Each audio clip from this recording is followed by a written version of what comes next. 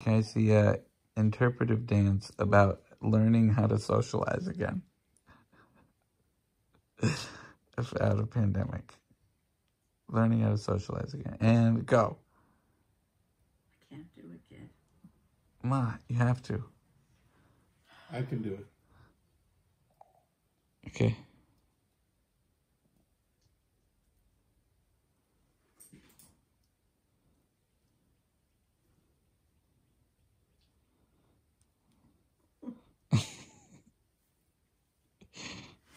Oh.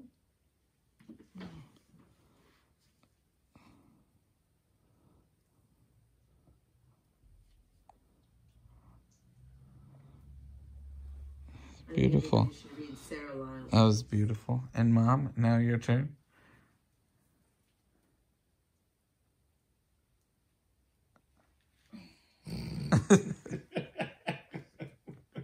No, you know what the thing is? I was so excited. I thought I couldn't wait to have dinner with friends. And it just feels like Everybody gets my exhausted sociability, after hello. my sociability muscle, which was a natural part of my being and one of my great pleasures in life, has just atrophied and shrunk.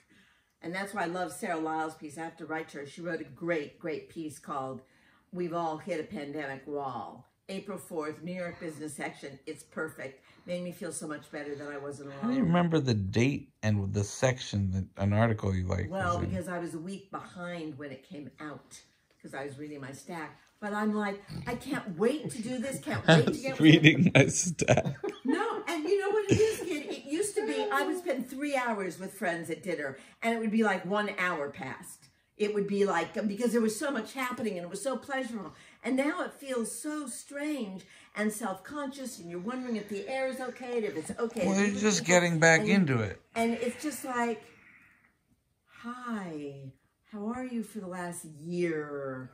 Ooh, is this okay? Let me see what time it is. Oh, 10 minutes has gone by. It feels like 400 hours. I'm exhausted from the effort. I love you. Goodbye. Let's practice in increments or something. It's weird. It feels so much, it feels so foreign, you know? But still happy to be doing it. I'm very happy to be doing it. I'm very, very, very happy. But I'm still anxious when I walk in the city and see all these people. 100 people in outdoor restaurants, back to back with, some of them have little plastic things, some don't. I don't understand, you know? Yeah.